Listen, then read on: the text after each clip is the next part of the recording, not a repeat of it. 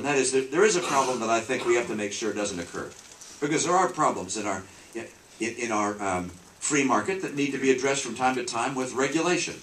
I don't like excessive regulation, but I like modern, updated, streamlined regulation that encourages markets to work.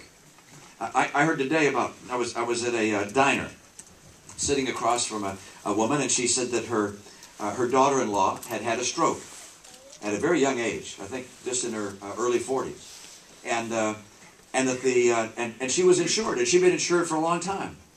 And then after she had a stroke, they put her insurance rate way up. It's like, well, wait a second.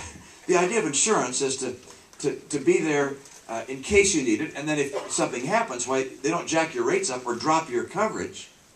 And so this idea of what's called a pre-existing condition, or where someone gets sick and the insurance company wants to change the deal or drop you, that shouldn't be allowed. So for someone who's been continuously insured, has been paying their premiums, we're going to have to make sure the insurance companies can't say, oh, you got sick? We're dropping your coverage.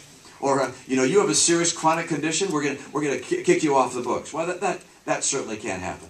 And so that's something that I think would have to be included in the way we tell our insurance companies, if you want to offer a fair product to the American people, you're going to have to make sure that you don't drop people or refuse coverage to those who've been continuously insured in the past.